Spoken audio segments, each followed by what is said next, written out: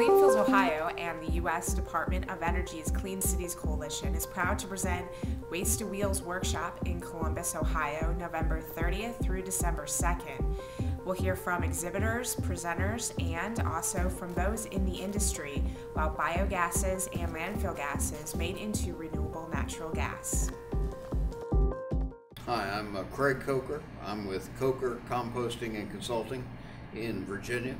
Was invited to be here today to help with the presentations and talked about how to integrate organic wastes in terms of sourcing them. Where do you find organic wastes to process? How do you process them, either both by anaerobic digestion in order to create a fuel or to recover the energy value, as well as composting to recover the nutrient value of the material, as well as possibly making engineered products for water pollution control purposes.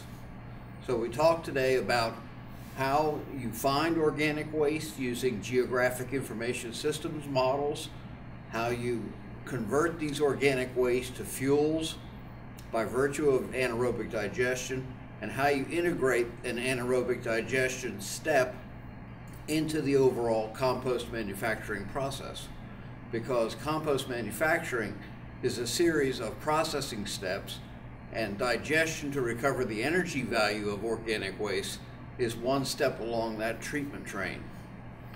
And so the point is that there is an infrastructure in the U.S. of about 4,000 composting facilities, and by adding anaerobic digestion to these facilities, the facilities get additional products.